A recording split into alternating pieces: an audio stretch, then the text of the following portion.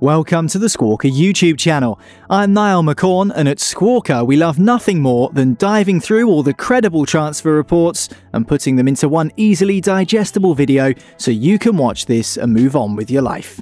Nicolas Pépé is at the centre of the summer transfer market, according to Telefoot. They report that Inter Milan have bid €75 million for the versatile forward, but that he and his club Lille are yet to agree on a plan. Pepe is playing for the Ivory Coast in the African Cup of Nations, so any concrete decisions for his future will probably be decided following the conclusion of his involvement in that tournament. Goal's Italian correspondent Romeo Agresti has a report on Adrien Rabiot agreeing to join Juventus on a €7 million a year deal plus bonuses.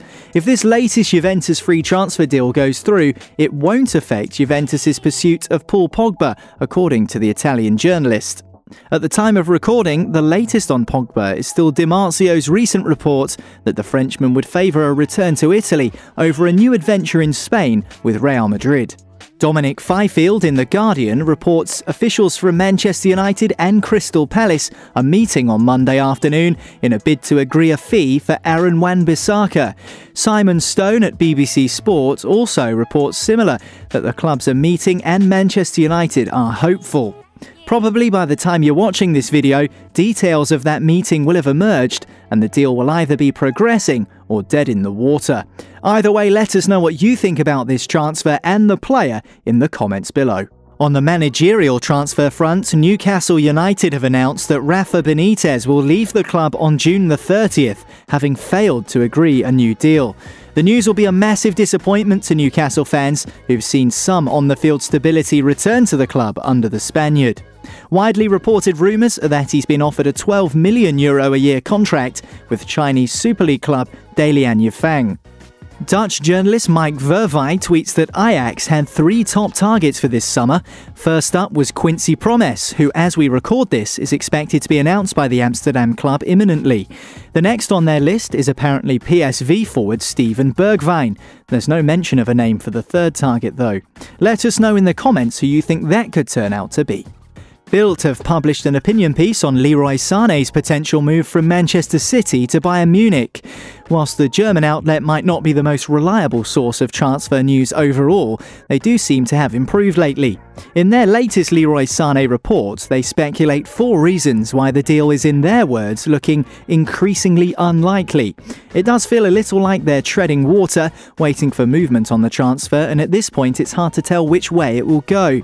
But history suggests when a deal is discussed so openly as Sané to Bayern has been so far this summer, the eventual conclusion will perhaps be for the German winger to play in the Bundesliga next season. Daniele De Rossi, who's left Roma after 18 seasons with the club, will reject offers from the MLS and Boca Juniors to stay in Serie A. That's according to a tweet from Fabrizio Romano. João Felix to Atletico Madrid would seem to be a done deal. To everyone, that is, beside Felix's current club Benfica. The article we've linked in the description from AS speculates that this is down to an accounting issue for Benfica, with them wanting to push the sale into next season's financial year, beginning on July the 1st. Romeo Agresti is back with talk that Juventus are engaged in total pressing for Matthijs de Ligt.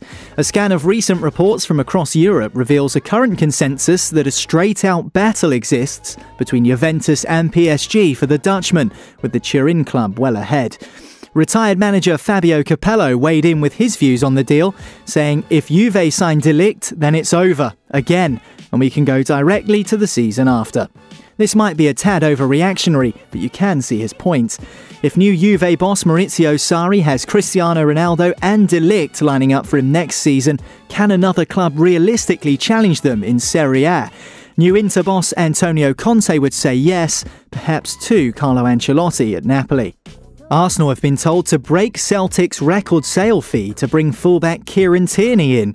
That's according to the Evening Standard.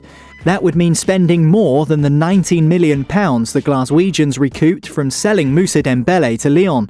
The report also briefly mentions the deals that are in progress to try and bring in Yannick Carrasco and Ryan Fraser, describing them as stalling but not dead.